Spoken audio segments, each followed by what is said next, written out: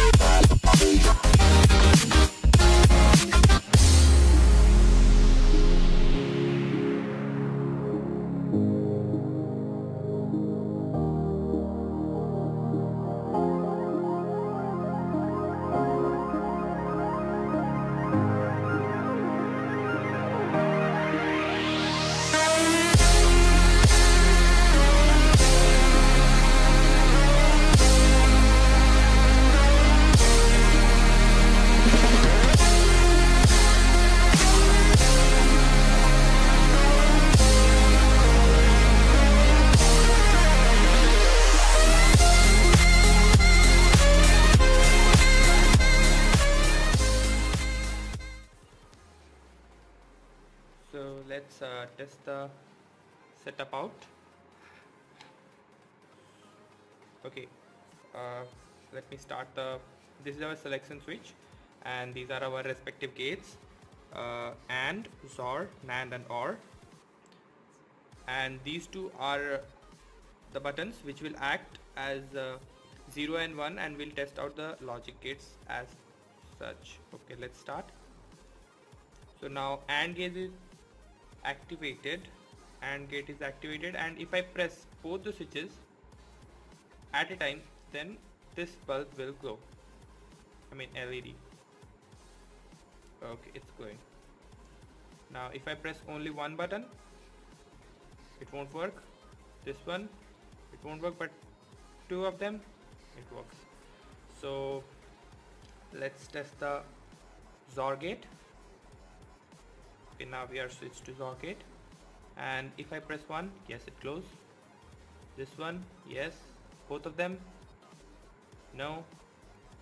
Yes, if I press both of them, it also glows. So now let's move on to the NAND gate. Yes, it's working. Okay, now let's move on to the OR gate. Sorry. Yes. So this is OR. Okay, now if I press it again, switches to back. If I again, the process repeats.